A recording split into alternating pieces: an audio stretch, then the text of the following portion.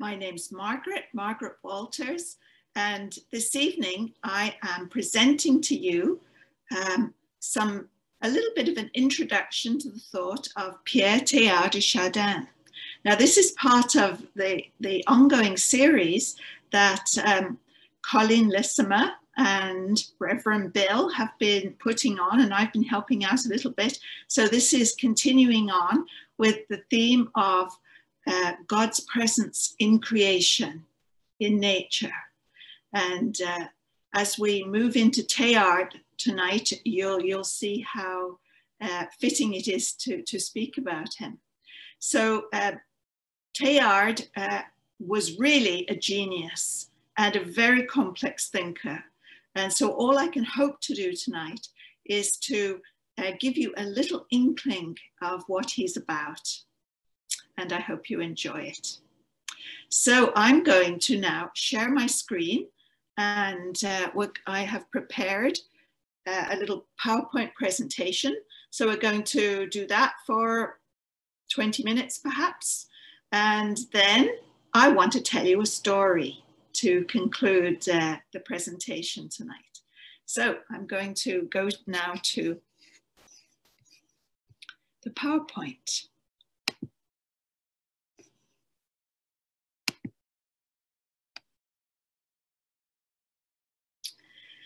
Wonderful. So I called this presentation Creation Becoming, the vision of Teilhard de Chardin.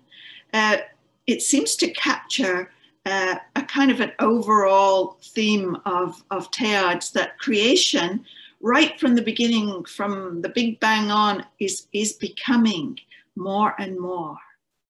I think that perhaps I need to plant two little ideas in your mind at the beginning here so that it might make sense of the presentation as we watch it. And the first one is that for Teilhard, everything is a process of wanting. I've kind of pinched that word from Richard Rohr's new book, because wanting perfectly describes the process that Teilhard believed that we were all in process of.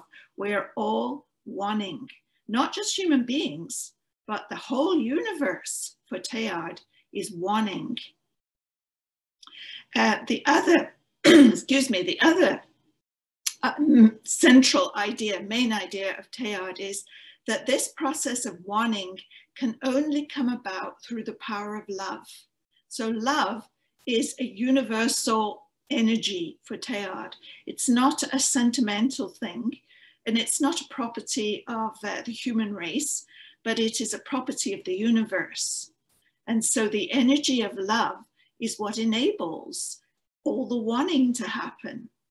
And so we have this beautiful idea of right from the beginning until the end, there is a process of what Teilhard called divinization. He would always make up lots of words, where we are all becoming one with God until we, in the end, we are just united so completely with God that everything is one. So I wanted to just share this beautiful slide with you because, again, it captures Teilhard's vision. So you have a human being staring in wonder at the cosmos. And for Teilhard, this is the very special gift of human beings, is their capacity to wonder, to reflect. Their self-reflective consciousness is one of the great steps forwards in the universe is becoming, because now the universe can reflect back on itself. And that was one of Teilhard's great insights. He was really a seed thinker for many, many people who speak about this cosmic spirituality today. He was kind of the first one to have this vision. And so the human being is helping the universe in its wanting process towards divinization, to becoming one with God. So who is this fellow? He was a Frenchman born into the sort of minor aristocratic family, a very devout Catholic family he was raised in. And he became a Jesuit and a priest in his early 20s. And you might know that the Jesuit order is very scholarly. And so you could be both a priest and a scholar if you were a Jesuit. And Teilhard chose to go into science, and he became actually a very famous paleontologist. So he was always immersed in the earth, looking for signs of the ancient past. And he was a renowned psychologist of his time. He was born 1881 and died in 1955. He wanted to unify science and religion. That was his dream, but he was rejected by both. In some ways, Teilhard had a very tragic life. He was so far ahead of his time that nobody understood him. And the two bodies that he loved the most really didn't understand him. And he was marginalized by both. He was silenced by his order, that his ideas were far too advanced for them. And he was exiled away from France and spent most of his life in China. And at the end of his life, he was sent to New York, where he died in 1955.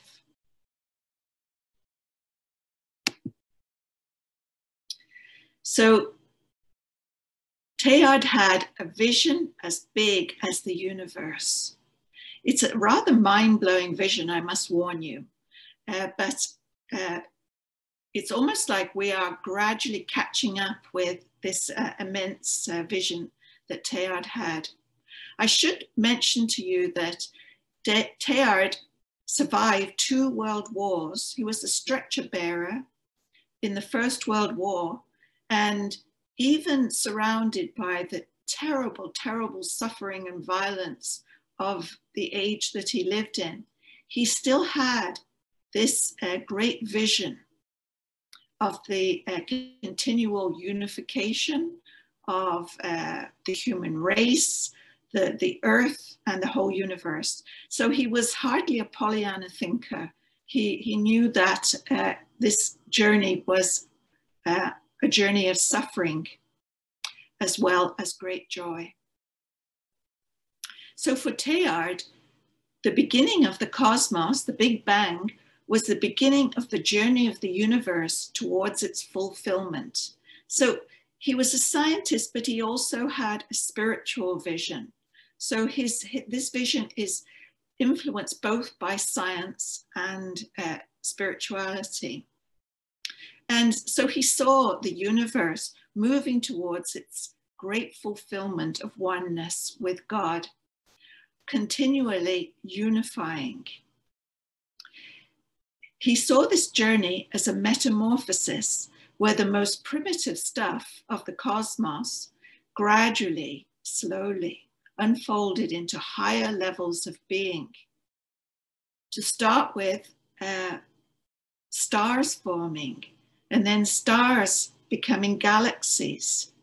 And then eventually on Earth, the plasma and the rocks forming into a solid body. And so the very, very primitive earthly formation with the rocks and the oceans, and then unfolding into plants, and then animal life, and gradually, eventually, human beings. So for him, it was a metamorphosis that was leading to greater complexity, greater unity, and greater love. The self-reflexive consciousness of humans is being transformed into a more compassionate, unified, loving version of itself through the action of the Spirit. So we have to remember that in terms of the universe, we are still very, very young, still becoming. And despite the tremendous crises that we face as a human race, Teilhard felt that we had it in us to overcome our difficulties and to become more and more unified and more loving. Perhaps we really need this vision at this time. So for Teilhard, human beings are not separate from the earth or from the cosmos, but they are one of its latest products. And so for him, spirituality was as much to do with earth, the matter of the earth, as it is with human beings. So he was absolutely in love with the earth and saw it as a manifestation of God's presence.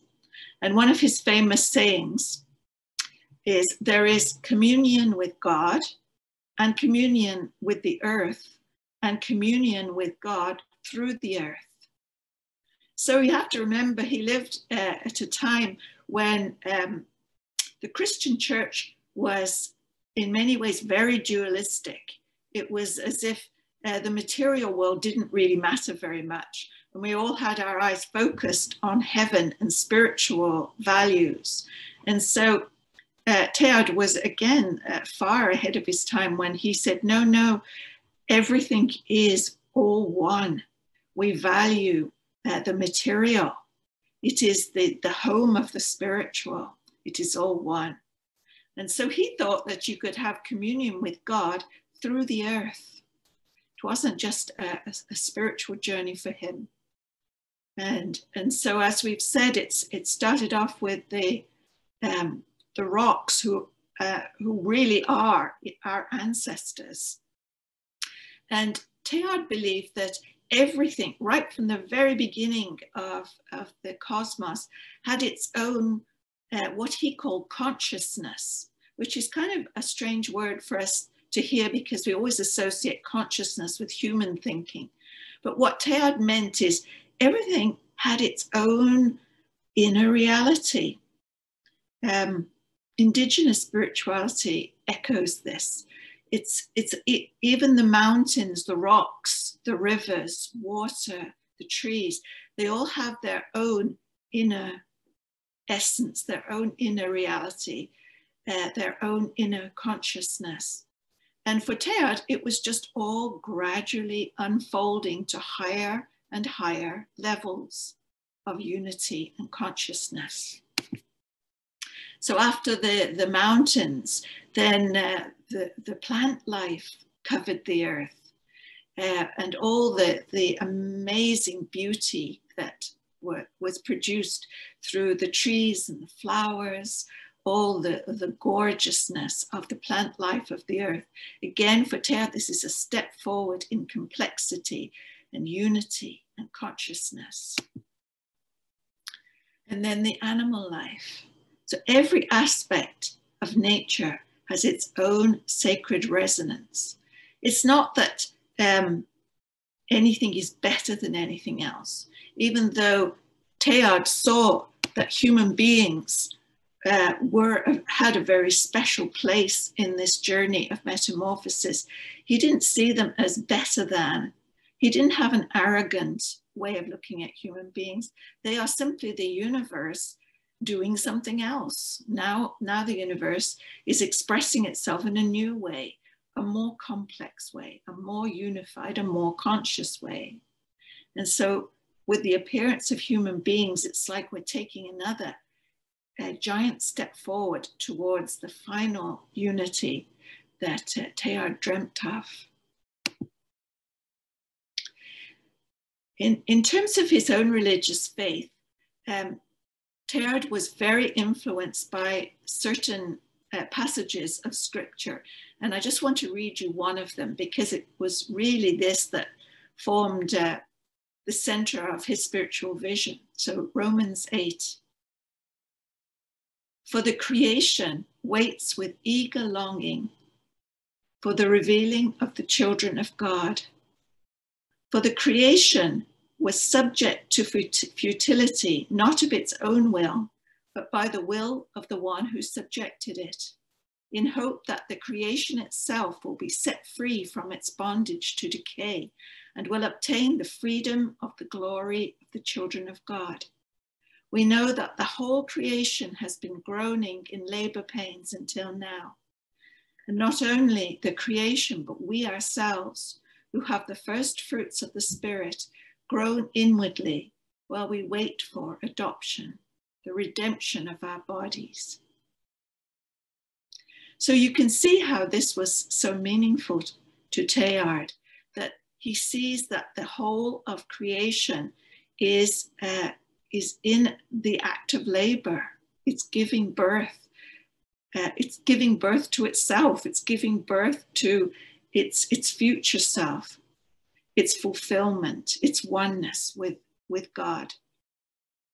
So again, human beings are not on a journey by themselves. It is the whole of creation that waits with eager longing for the fulfillment that comes through love. Again, it's always, for Teilhard, everything happens through the power of love.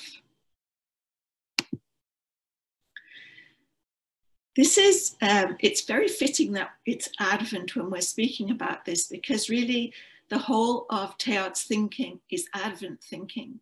The way he looks from the beginning of time to the end of time in one big sweep. It's very reminiscent of an Advent journey. So for him, the incarnation, God taking flesh, began at the beginning of time, at the Big Bang. That's when God became present, became the flesh of the universe, if you like. And this presence has been unfolding over time. And so when Jesus is born, we see he is the historical incarnation of the Christ who always was and always will be. His birth brought a great leap forward for the cosmos. And again, one of the verses that Teilhard loved, the prologue of John, in the beginning was the Word. The Word was with God, and the Word was God. And the Word became flesh and lived among us. And so Christ existed at the beginning of time. Jesus was a historical manifestation of the Christ, and the Christ continues on with journeying with the universe. We are the body of Christ, journeying onwards to reach our full maturity until we reach what Teilhard called Omega, or the Omega point, which is the fullness of God. The Omega point, if you can imagine that our Advent journey, at the end of time, when God is all in all and everything is immersed in God. This is one of Teilhard's most famous sayings. And again, he's speaking about the power of love and what it can do. Someday, after mastering winds, waves, tides, and gravity, we shall harness the energy of love. And for the second time in the history of the world, humanity will have discovered fire. It's like for Teilhard, love is luring us onward.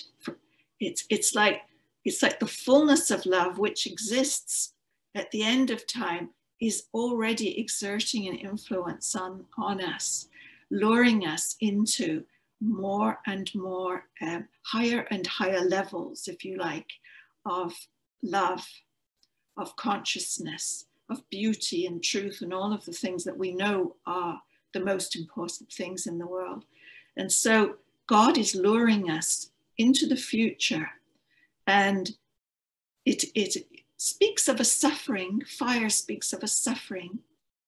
It speaks of crisis, but Teilhard thought that crisis was necessary in order that human beings would continue on in their journey, constantly seeking more being, more love, more consciousness. This is one of his prayers. I should mention that Teilhard's most famous book is The Human Phenomenon. We used to call it The Phenomenon of Man, which Teilhard was not allowed to publish anything while he was alive. But after his death, there was a kind of explosion onto the world, early 60s, of his book, The Phenomenon of Man, and everybody was reading it at that point. And then everything went quiet for a while, but now everyone's reading it again. And now we have a lovely new translation, The Human Phenomenon, by Sarah Appleton Weber. This quote that I have in front of you is from another of his famous books on spirituality, which was called The Divine Milieu. So we are all immersed, humans, but the universe, everything is immersed in God. And so it is the divine milieu that we are all living in. And this is one of his prayers from the divine milieu. Lord, we know and feel that you are everywhere around us. Let the light of your face shine upon us in its universality. Send us your spirit, whose flaming action alone can operate the birth and achievement of the great metamorphosis towards which your creation yearns. Yearning is very big in Teilhard's thinking. And he also said in that same book, however vast the divine milieu may be, it is in reality a center, the absolute and final power to unite and complete all beings within its breast. In the divine milieu, all the elements of the universe touch each other by that which is most inward and ultimate in them. So for Teilhard, everything has an inwardness, an essence, where it is most itself, where its being is most complete. And it's when these centers touch one another that the unity is formed through the power of love. And of course, this is all a very slow process. And much as we are impatient to have it all done in our lifetime, it moves very slowly, as all enormous things do. And so Teilhard asks us to trust in God and to be patient. Above all, trust in the slow work of God. So I'm going to stop sharing now, and I'm going to just finish by telling you a story. I have to change my glasses.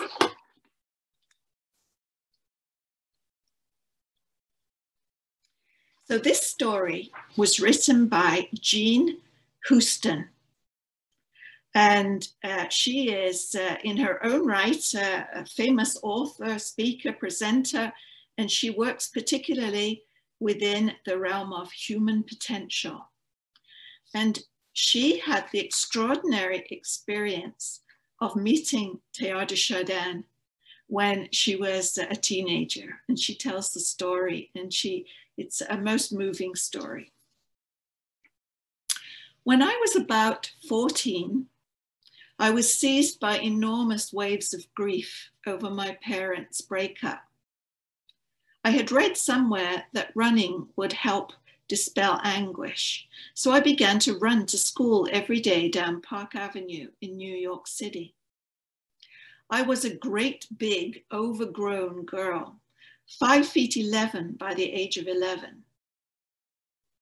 One day I ran into a rather frail old gentleman in his 70s and knocked the wind out of him. He laughed as I helped him to his feet and asked me in French accented speech, "Are you planning to run like that for the rest of your life?" "Yes, sir," I replied, "it looks that way." "Well, bon voyage," he said. Bon voyage, I answered and sped on my way. About a week later, I was walking down Park Avenue with my fox terrier, Champ, and again I met the old gentleman. Ah, he greeted me, my friend, the runner, and with a fox terrier. I knew one like that years ago in France. Where are you going? Well, sir, I replied, I'm taking Champ to Central Park. I will go with you, he informed me. I will take my constitutional. And thereafter, for about a year or so, the old gentleman and I would meet and walk together often, several times a week in Central Park. He had a long French name, but asked me to call him by the first part of it, which was Mr. Teilhard, as far as I could make out. The walks were magical and full of delight. Not only did Mr. Teilhard seem to have absolutely no self-consciousness, but he was always being seized by wonder and astonishment over the simplest things. He was constantly and literally falling in love. I remember one time when he suddenly fell on his knees, his long Gallic nose raking the ground, and exclaimed to me, "Jean, look at the caterpillar. Ah!"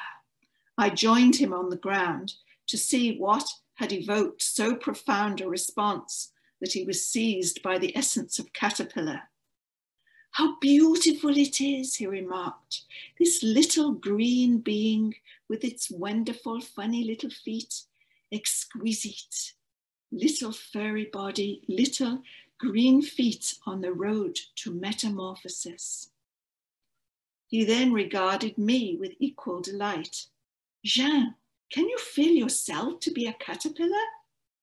"Oh yes," I replied with the baleful knowing of a gangly, pimply-faced teenager.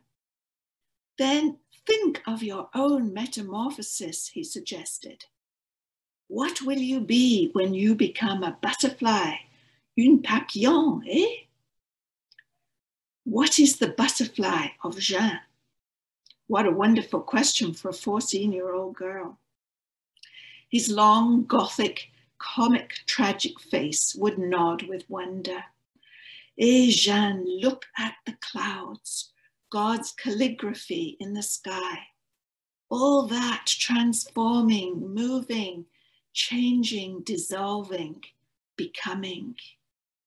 Jean, become a cloud and become all the forms that ever were." It was wonderful.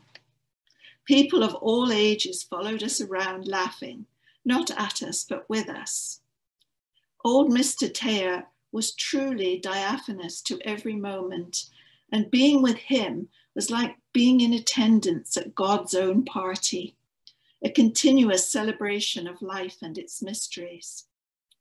But mostly, Mr. Teilhard was so full of vital sap and juice that he seemed to flow with everything. Always he saw the interconnections between things, the way that everything in the universe, from fox terriers to tree bark to somebody's red hat to the mind of God, was related to everything else and was very, very good. He wasn't merely a great appreciator, engaged by all his senses. He was truly penetrated by the reality that was yearning for him as much as he was yearning for it. He talked to the trees, to the wind, to the rocks as dear friends, as beloved even. "Ah, my friend, the mica schist layer, do you remember when?" And I would swear that the mica schist would begin to glitter back. I mean, mica schist will do that, but on a cloudy day, everything was treated as personal, as sentient, as thou. And everything that was thou was ensouled with being, and it thou'd back to him. So when I walked with him, I felt as though a spotlight was following us, bringing radiance and light everywhere. and I was constantly seized by astonishment in the presence of this infinitely beautiful man who radiated such sweetness, such kindness. The last time that I ever saw him was the Thursday before Easter Sunday, 1955. I brought him the shell of a snail. "Ah, escargot," he exclaimed, and then proceeded to wax ecstatic for the better part of an hour. Snail shells and galaxies, and the convolutions in the brain, the whirl of flowers, and the meanderings of rivers were taken up into a great hymn to the spiraling evolution of spirit and matter. When he had finished, his voice dropped, and he whispered almost in prayer, "Omega, Omega, Omega." Finally, he looked up and said to me quietly, "Au revoir, Jean." "Au revoir, Mr. Teilhard," I replied. "I'll meet you same time next Tuesday." For some reason, Champ, my fox terrier, didn't want to budge. And when I pulled him along, he whimpered, looking back at Mr. Teilhard, his tail between his legs. The following Tuesday, I was there waiting where we always met, at the corner of Park Avenue and 83rd Street. He didn't come. The following Thursday, I waited again. Still, he didn't come. The dog looked up at me sadly. For the next 8 weeks, I continued to wait, but he never came again. It turned out that he had suddenly died that Easter Sunday, but I didn't find that out for years. Some years later, someone handed me a book without a cover, which was titled The Phenomenon of Man. As I read the book, I found it strangely familiar in its concepts. Occasional words and expressions loomed up as echoes from my past. When later in the book, I came across the concept of the omega point, I was certain. I asked to see the jacket of the book, looked at the author's picture, and of course recognized him immediately. There was no forgetting or mistaking that face. Mr. Teilhard was Teilhard de Chardin, the great priest, scientist, poet, and mystic. And during that lovely and luminous year, I had been meeting him outside the Jesuit rectory of St. Ignatius, where he was living most of the time. Teilhard had what few church officials did, the power and grace of the love that passes all understanding. He could write about love being the evolutionary force, the omega point that lures the world and ourselves into becoming, because he experienced that love in a piece of rock, in the wag of a dog's tail, in the eyes of a child. He was so in love with everything that he talked in great particularity, even to me as an adolescent, about the desire atoms have for each other, the yearning of molecules, of organisms, of bodies, of planets, of galaxies, all of creation longing for that radiant bonding, for joining, for the deepening of their condition, for becoming more by virtue of yearning for and finding the other. He knew about the search for the beloved. His model was Christ. For Teilhard de Chardin, Christ was the beloved of the soul. Years later, while addressing some Jesuits, a very old Jesuit came up to me. He was a friend of Teilhard's, and he told me how Teilhard used to talk of his encounters in the park with a girl called Jean. I love that story because it's like a mini course in Teilhard de Chardin, and I couldn't say anything better than Jean Houston has said it. So I hope you've enjoyed this little taste of Teilhard de Chardin, and I hope that it might give you an appetite to discover more of his work. And so I wish you a very happy Advent, and may love lure you into more and more becoming.